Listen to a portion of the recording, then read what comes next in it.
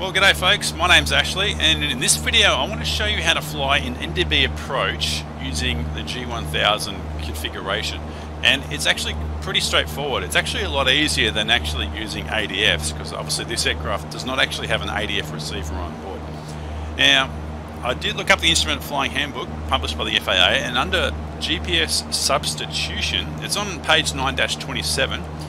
It says IFR en route and terminal operations GPS systems certified for IFR en route and terminal operations may be used as a substitute for ADF and DMA receivers when conducting the following operations within the United States. And the third point I wanted to bring to your attention was navigating to or from an NDB or compass locator, determining an aircraft position over a fixed determined by an NDB or compass locator, or holding over an NDB or compass locator. Boom! That's exactly what we're doing for an NDB approach. The FAA Advisory Circular 90-108, titled Use of Suitable Area Navigation RNAV Systems on Conventional Routes and Procedures, published March 3rd, 2011. It also goes into more detail about that. So what I've got is, using the GPS, I've plugged in the GPS UMP, which is the NDB, and obviously it's also showing the distance, GPS distance to the actual nav aid, and I've got two bearing indicators. Now this approach I require bearings towards the Brickyard VOR, which is the double one, which you can see is tuned and identified both in nav 1 and nav 2, and that's the double one bearing pointer, and the single bearing pointer is the actual NDB. Now, using the OBS option, I've selected the actual inbound track, which is 161. So we're actually heading towards the NDB right now, currently about just over 7 miles. And so I'll just do the briefing now. This is the NDB runway 15 instrument approach for Indianapolis Metro Airport. Overhead the field, overhead the nav aid, we track outbound 341, and we have to stay within 10 nautical miles, which we'll be making reference to the DME here. And then, staying within 10 nautical miles, we'll do a right-hand procedure turn to track inbound 161, which is currently set, and we'll have an MDA of 1,600 feet, and that's based on using the altimeter setting actually at Indy Metro. So we're going to pretend that is actually Indy Metro. They have an AWOS there, so you actually would get the actual altimeter setting now. Go missed, overhead the NDB, climb 2,000 feet, then climbing right turn 2,500 feet, entering the hold, left-hand hold at 2,500 feet over the NDB, although I would go to 2,900 feet because that's where you start at. The MSA is 25 nautical miles from the NDB, 2,900 feet. So as long as we're above 2,900 feet, less than 25 nautical miles, we can pretty much maneuver wherever we want. Because the terrain around here is it's almost sea level. It's very flat terrain around here. Anyway, so we are currently tracking inbound. We have about just over 4 miles to go. And I'll track outbound and I'll stay within 10 nautical miles. Okay, so just over a mile and a half to go. As you can see, the bearing pointer, we are getting close to the track, so the needle's going to continue to come in.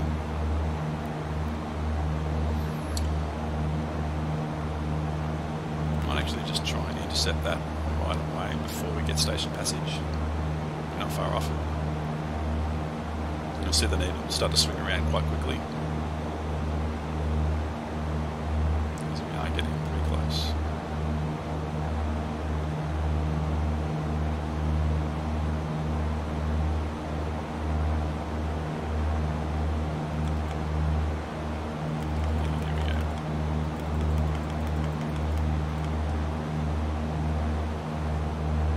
You'll see the needle swing around to the back for station passage in just a moment. And there we go. There's station passage. Alright, the trick to flying NDBs, whether it be an instrument approach or just tracking en route, basically when you're tracking outbound in reference to the track you want, you got to fly the opposite of the tail. So the tail was to the left of the track we want, so we want to go to the right. And now it's pretty much overhead, so we go back. There we go. And of course, if you're flying inbound, the opposite is true. which I'll show you in just a moment when we're heading inbound again.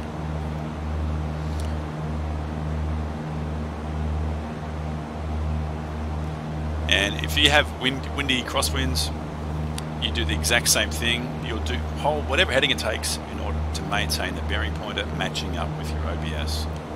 That's all you have to do.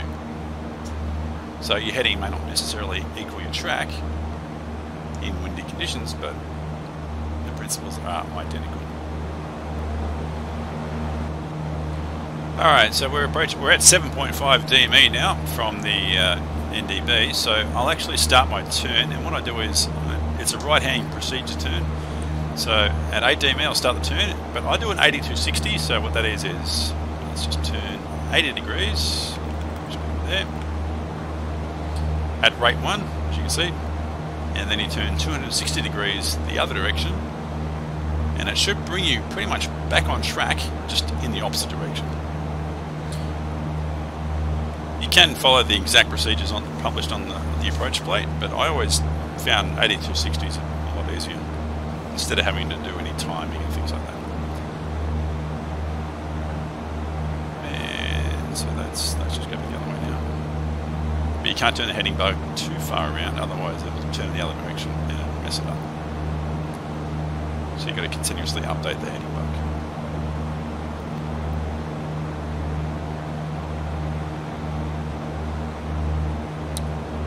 So still at rate 1, maintaining 3,000 feet.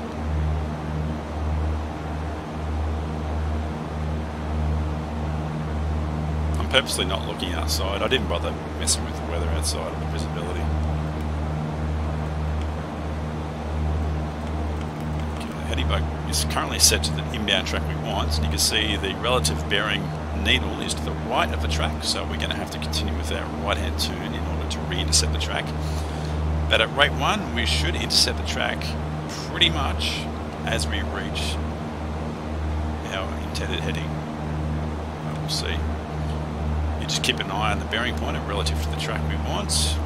We might actually overshoot it a little bit. But we're still above the MSA within 25 nautical miles. I think we're within 10 miles.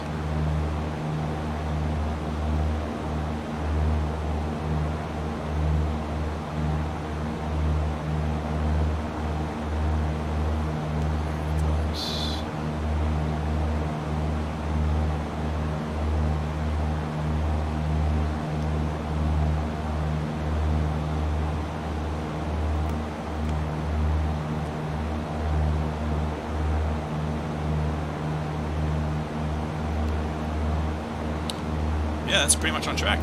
Alright. So we're going to descend to 1,600 feet, so I should have actually set this already.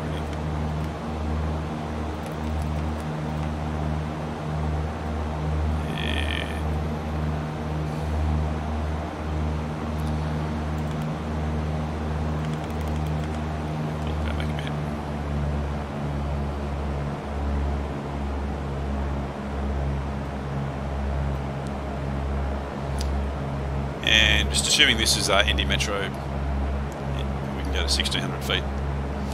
So we can continue our descent to 1,600.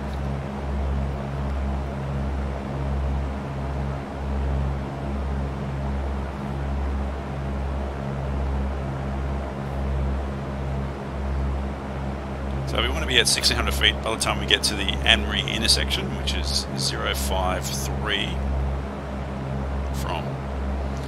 So 05 is about 053 is about there. At the same time, staying on track here. 1,600 feet, 1,000 feet to go.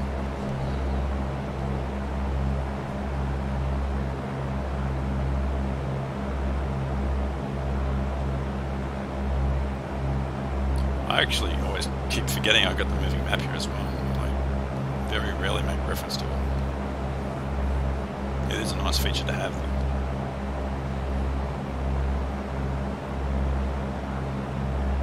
Just inside 6 miles. And if for whatever reason we couldn't see the runway, we'd continue on in a straight line climb to 2,000 feet, then commence a right turn 2,500 feet, enter the left-hand hold over the NDB, tracking 161 inbound. So they'll be holding in that direction. 1 minute left-hand patterns.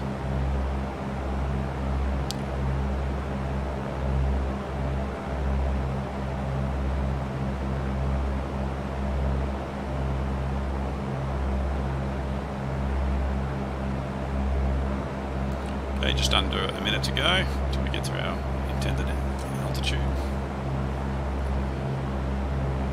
And we're getting close to 053 bearing.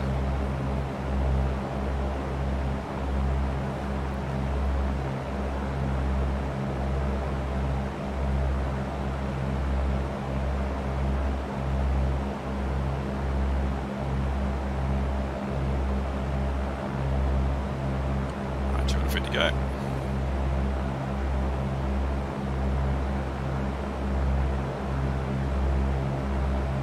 About 050 now, bearing. So about 3 degrees to go from the Brickyard VOR. And nose is raising.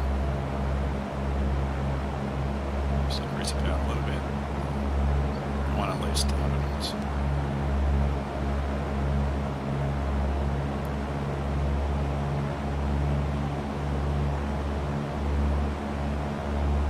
And pressure 1600 feet, and we're pretty much about 053 about now.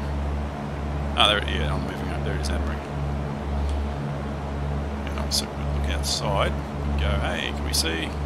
And look at that, you can. There's runway 15 for Indy Metro Airport. Easy, we've made it in. Now, obviously I haven't done any radio calls or anything like that, but you would normally do that as well. So that's pretty straightforward. An NDB approach using a G1000 setup, using GPS and the bearing pointers. Very, very easy. It's a lot easier than a regular ADF on the traditional 6-pack. Well, I hope that was helpful, and thank you for watching. I'll see you later.